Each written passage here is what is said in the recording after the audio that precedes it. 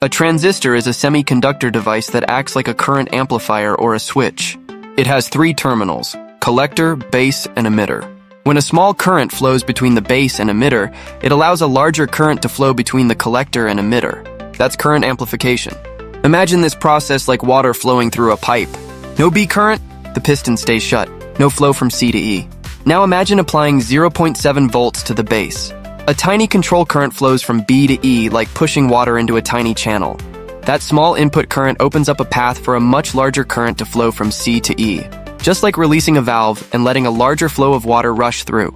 And the more current you allow into the base, the more open the path becomes, allowing a greater flow from C to E. That's how a transistor amplifies. A small input controls a much bigger output. But what if the pipe can't handle more flow? That's saturation. When increasing B current stops boosting CE current. The transistor is fully on and has reached its maximum conduction capacity. Let's say your transistor has a current gain of 20. That means 1 amp current between BE gives 20 amp current between CE.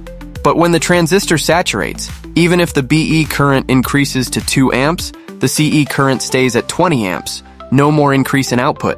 That's saturation.